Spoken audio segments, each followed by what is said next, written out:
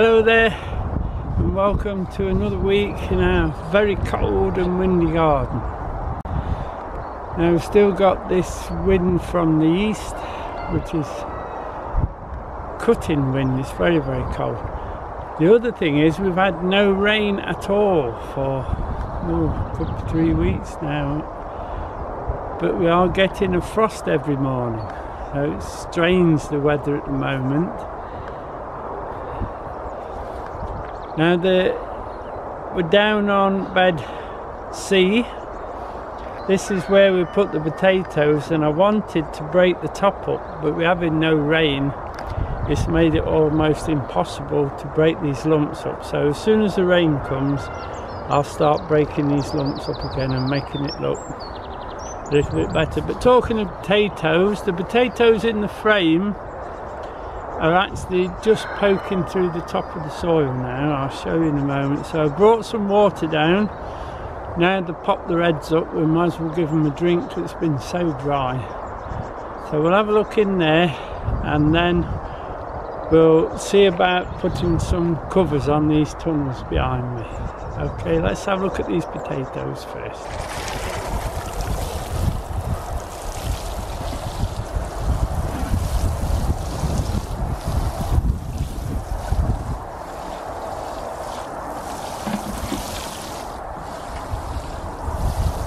There you are, you can just see the tops of the potatoes popping through. They're not long now, they'll soon be growing well. Even though it's been as cold as it is, they've still managed to send a shoot up. I'll just put a splash of water on the other side just to soften the top more than anything. There's not a lot of water left. I'll have to fetch another one. There's one or two just popping through now, so I'll get some more water down and get them done again. Another one here, look. It will be important now to keep these covers down.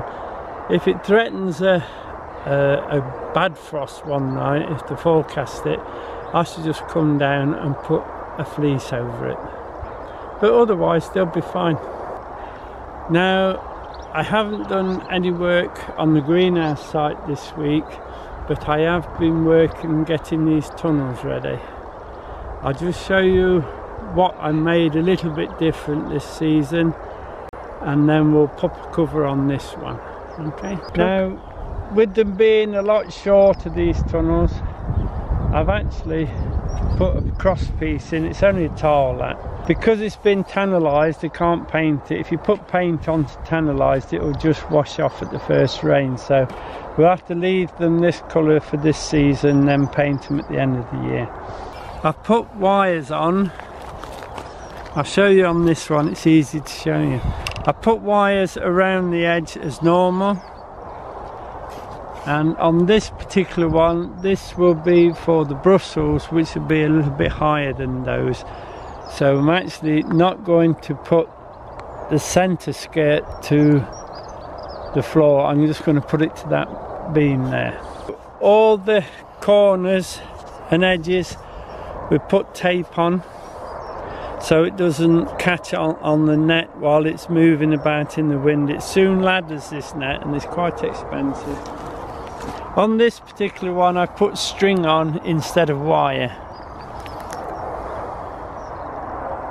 What I've done, I've got the cover ready and I've already put it down the centre and pegged it with the other one to the soil. Now we just have to bring it over and peg it down. Now the tunnels have been used. As you can see, the soil stains are on them, but you'll find it's just round the bottom. The piece we want to be fine. I just pull it over.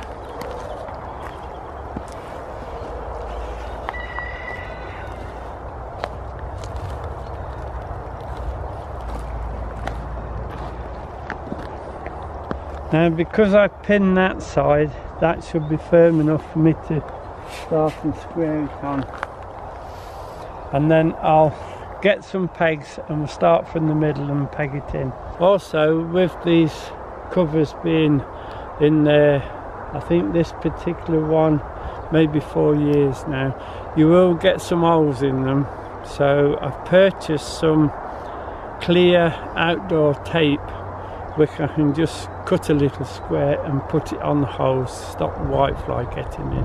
Now there's many different pegs available. Some are a little bit different from others at the top, but they're all basically the same. They don't last awfully long, so be careful how you use them and they'll be okay.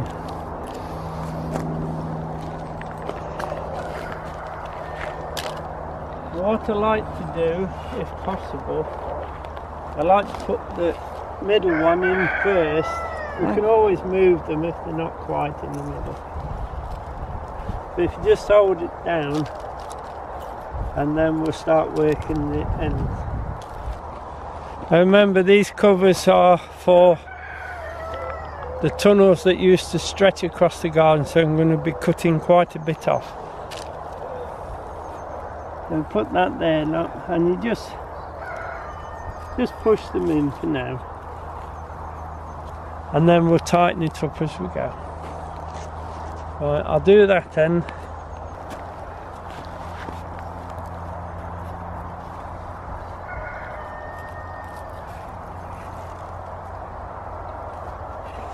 It's quite a job to do when it's windy. Now the ends, we've got rather a lot at this end because there's some tears in it, and I don't want to use that. But for now, I'm just going to get it down, and if I can find the peg, and just peg that down. If you pull the edges round, it makes life easier. And so most of this will be cut off, so it's not, that'll be fine.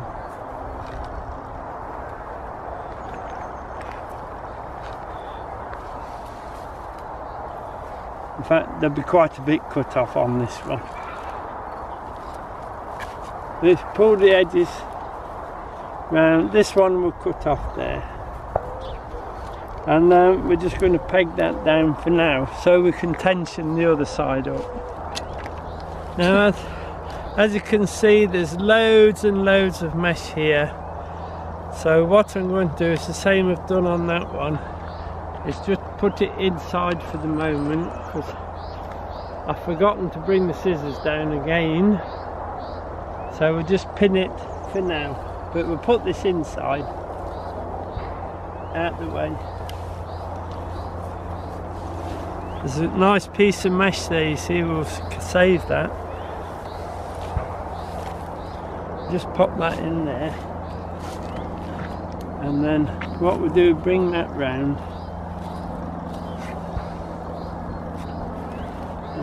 and the other one, and then we'll take that down to give it tension. Can you see the top tension in there? Right, now we gather those three up, getting a bit of tension on them all. And then for the ends, I use these big pegs that we actually get these from Aldi, and just push those in, hold it down, and you can see the tension in now coming on. Remember, all that inside will be cut off in a short while. So we just tension it like you would when you're doing the polytunnel actually. Just pull your tension down, don't pull too hard because you'll tear the corners, okay? And then we pop. We have 3 on each tunnel and it should hold it nice. Gather them up, pull it down to tension it. Watch you don't put the points through the mesh while you're doing it, it's quite easily done. And now we literally go to that end, tension it, and tension the sides. So you finish up with a nice tight tunnel like that one. Once you've got your tunnel ready and cut the ends off, which I have done on this one yesterday, and then we can start planting it up. Now to get into it, we just lift one side over the top.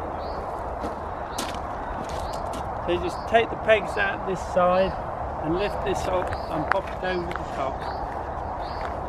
There you are. See, now I put these in this morning, a few more to put in, but we'll put those in a moment. Those are cauliflowers in there. Put them in nice and firm and giving them a good watering. This side I'm putting in cabbages. Now these are golden acre, which are a summer cabbage. You know, the small ones that make very nice coleslaw. So we'll put, because they're only small, we're going to put 10 in there, I think. What I do, I plant the cabbages with the bulb planter, believe it or not. I make holes like that, and I find that easier on this land to plant them, and then we can really firm them in. This is the same thing we use for the onions, but I'll show you that in a short while. We're putting 6 in each side, if I don't hit a stone.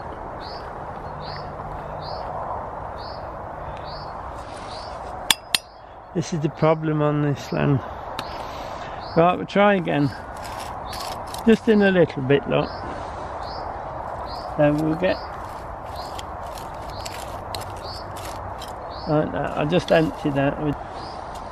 And here to keep it looking tidy. Not too deep.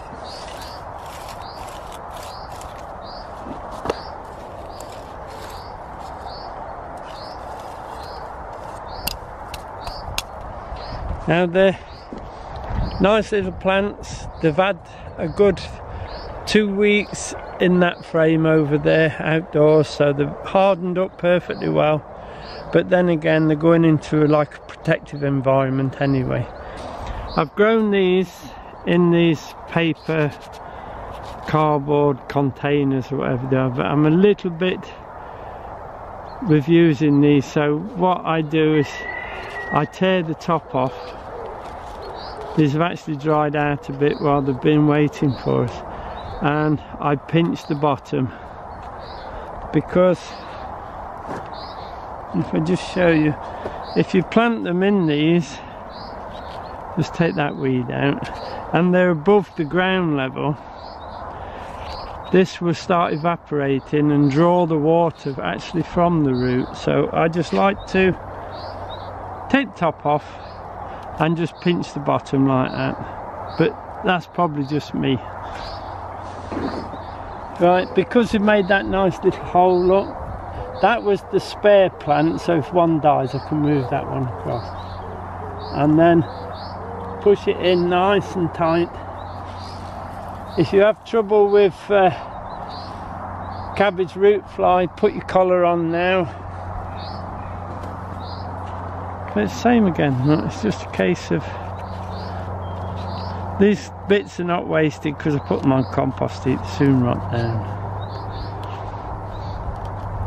And I pinch the bottom, in she goes, and then I really, because the cabbages that really want to be tight, that this one's absolutely wet through, looks, it's out the middle, but I still take that off. And then pinch the bottom out, pop them in, really tighten those up. Tighter the soil for brassicas the better.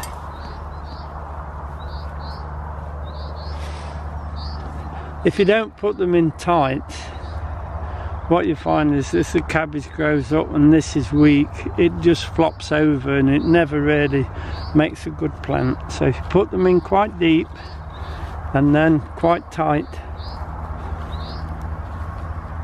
that's fine. It's nice and secure now. Last one then, in that hole, and really tighten that soil up round.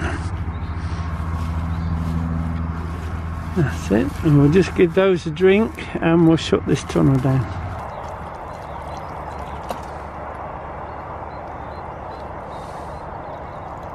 Deep down in the soil there's plenty of moisture, it's just the top that's so dry at the moment. This time of year it should be wet underneath.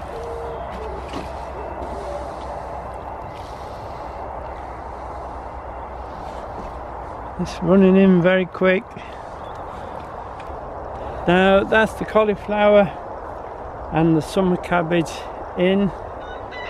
We'll put more cabbage in the next tunnel, put some kohlrabi in the centre one out the wind a little bit, but that'll be to follow this week. So next time we see you, I should have all these tunnels finished and planted up, except for the Brussels sprout one, which are not quite ready yet. While we're waiting for these cabbages and cauliflowers to bulk up and cover the surface, because there's odd spaces there, what we'll do is we'll put a lettuce plant in between, like a catch crop, so we can get two crops out. We'll have the lettuce out quickly and then let the cabbages and collies fill up, and once they filled up you won't get nothing underneath then. Right, so I'll cover this up and get it pegged down, then come to you and show you it done. Now that is the first tunnel planted up. Remember, I'll drop a few lettuce in it inside, especially at this side, so we can harvest them easier. This little wedge of garden, when it's cleaned up a little bit and damped it down, this is where we'll put the marigolds, etc., to help keep the green fly away. Not only that, it will look quite pretty because every spare space along the garden now we'll get some sort of bedding plant in it, so we're not only growing vegetables, we're actually helping the insects which will pollinate our vegetables. So that's it for the tunnels for now. I'll have to come down with the big scissors and cut those loose ends off, but I say I will save those pieces of net. They're very useful. I'm sure they'll come in somewhere. Now we need to go and put the onions in. We've had them in that frame for 3 weeks now. They're totally hardened up, and so we'll get those planted. I had been down early this morning and planted some. There's a few more left to plant. Now we're on plot A. This is the first quadrant that we're planting up. These are the overwintered onions. They don't look too bad. They want hoeing and raking down a little bit, but they're so dry. These are the onions for this year. I've set these this morning. There's another row and 2 more trays to put in, but I'll show you how I put them in. Just a bulb planter, and I take out not such a very deep scoop on them, and then I do the line with those, and I find it easier. And then these are the onions. This is actually rumba, and I've grown them in the greenhouse for a short while and then put them in that frame at least 3 weeks, so they've hardened up to the outside. And what I do, I just pop them out and pop them in to those holes like this. Now if you're taking them out and you're grabbing them by the neck like this, be very, very careful not to squeeze or bend this neck, because your onion will just rot off. Okay, so ever so careful. I'll do 5 and then show you how I backfill. Very careful. Now, what we got there, 3, 4, 5. Let me show you what I do. And then I get the trowel and just go round them. Now if they look a bit deep like that, don't worry too much, because the onion will adjust with its roots, push itself up or even pull itself down to adjust its own height.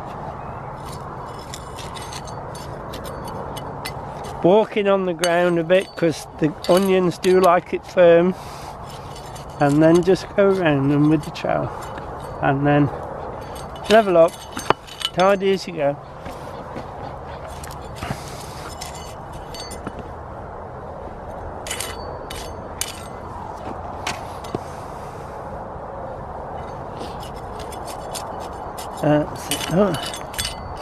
And there, so I'll put this row in.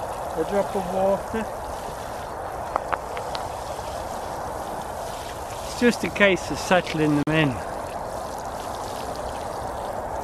That's it, look. Now these here are the rest of the rumba.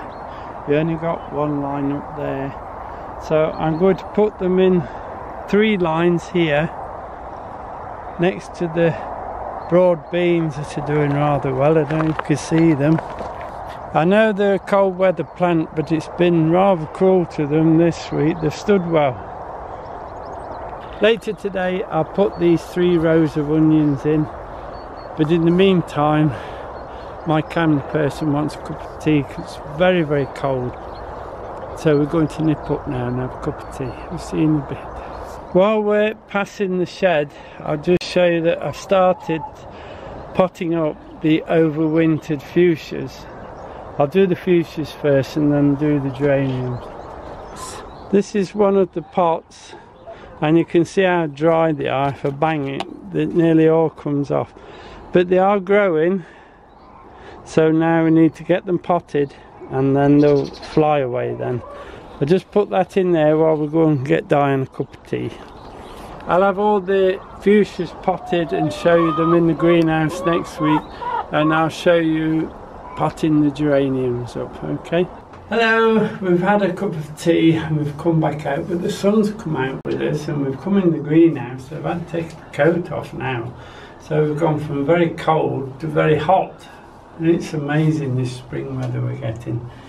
But we're in the greenhouse. Just I'll flick round and just show you how congested we are in here. We are potting the tomatoes up now to keep them growing. I'll take the cover off the propagator and let you have a quick look at the cuttings as we go past. And there's all the new seeds we put in, but we'll show you what we've put in.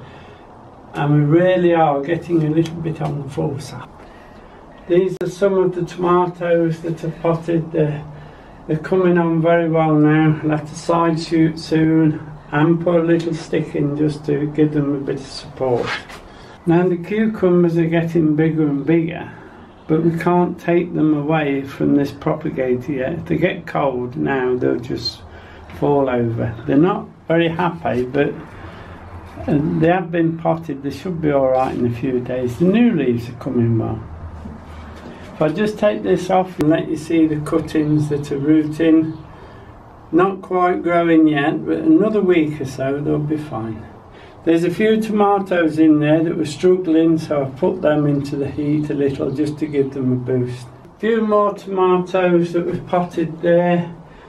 Then there's 2 baskets with 20 in each, nearly ready for potting. The cuttings that we took the cuttings from are now showing new shoots, so they're quite happy in here. These are a few parsnips that I put into cardboard tubes just to see if they'll grow. There's only a dozen. We'll see how they get on with them. Seeds we put in are in these propagators. They'll be fine. It's just to put the propagators on top, just to keep a little bit of sun off. There's a little bit of celeriac there that's nearly ready for potting on. Everything else seems to be doing fine. We've a lot of celery, but we do use a lot of celery, and that's coming along all right. Giving it as much light as I can to bring them on. A little bit of lettuce here, and obviously I have to fleece all this at night. I can't leave them open without getting these frosts. Putting in this week, there's a few red onions. They'll go down the garden. They'll put those straight in the ground. Likewise the carrots, they'll go straight in. A few marigolds that I want to make the garden smile with, so they'll be put in here in the trays. Little gem, I've potted some little gem, and I'll take those down and put them in the tunnels, but we need a follow-up batch. The carrots and the onions, spring onions, they'll go into the frame as well. Now I've put the sweet corn in. Don't usually go sweet corn, but being we got the free seed, Diane says give it a go, so we'll see how we go with that. The rest of these, except for the basil, is more or less what we got free seed, so I thought we'll give it a try. And as I say, if they come through, they'll make the vegetable garden look pretty, and we'll put a few out. Hopefully the chickens won't eat them. Now in another fortnight, let's say the week after next, we'll start and put the beans and the peas in. We'll put those into root trainers. I've still got last year's root trainers, so I'll make sure they're all nice and cleaned up and ready to put those in. But that's a fortnight yet, we haven't got to worry about that. I will pop these few seeds in we've got. There'll be quite a fair amount of tomatoes to pot up. There's the overwintered geraniums to pot up. Remember that I'll want like a sandier compost for those, so I'll have to mix that up ready. And we'll put the shelf in here and put those on the shelf like we normally do. So we're in control, we're just hopefully by next week we'll get some a little bit warmer weather. Although the sun keeps coming out and it got quite warm in here, it's gone in, and when I go down the garden now to finish planting those onions, it's going to be quite cold, so I'm going to put all my coats back on. That's it for this week. Many thanks for watching. Thank you for subscribing, and hopefully we'll see you next week. Bye now.